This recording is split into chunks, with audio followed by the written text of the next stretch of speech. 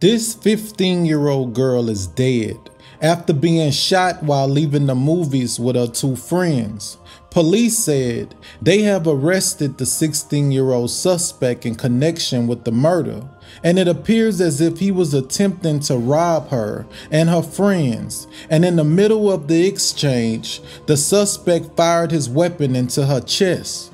One of the girls who was with the 15-year-old said, "We was leaving the movies and going to McDonald's, and that's when a silver Nissan Pathfinder drove up, and he got out and shot her, and then he got back into his vehicle and drove off."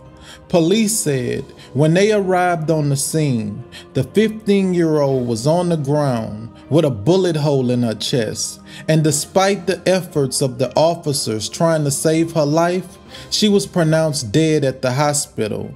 The 16-year-old male was later booked in Lee County Jail but was released 2 hours later.